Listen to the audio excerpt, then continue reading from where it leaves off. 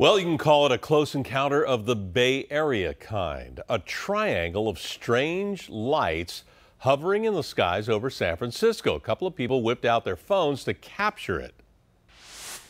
That was video taken on the corner of 16th and Valencia. So we sent CBS 5 reporter Linda Yee to find out what was that. Up there, look at the lights up there, dude.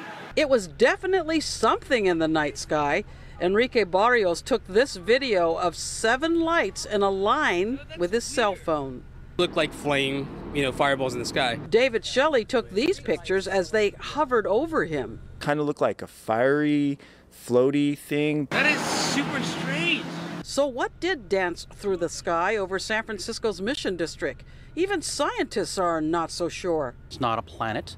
It's not a constellation. It's not meteors. It's not the moon. They're forming a triangle now, dude. Witnesses said the lights flickered on and off, then took different shapes. So in the beginning, they kind of look just like flying candles.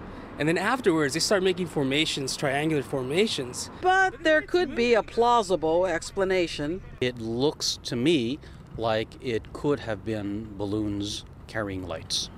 I am 100% sure this was a UFO. You do admit that you had a little Christmas cheer. Absolutely, absolutely. Tequila was maybe, an influencer. Definitely not an alien starship of some sort. That wouldn't be my first guess, no.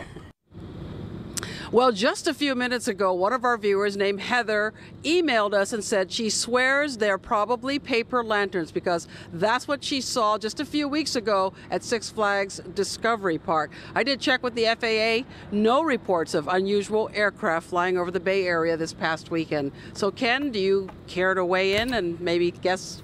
You know, I've known Bing Kwok a long time. He's never been wrong. And Linda, of course you understand that it couldn't be a starship because that travels at warp speed. Okay, Everyone knows that. Whatever. That's science fiction anyway.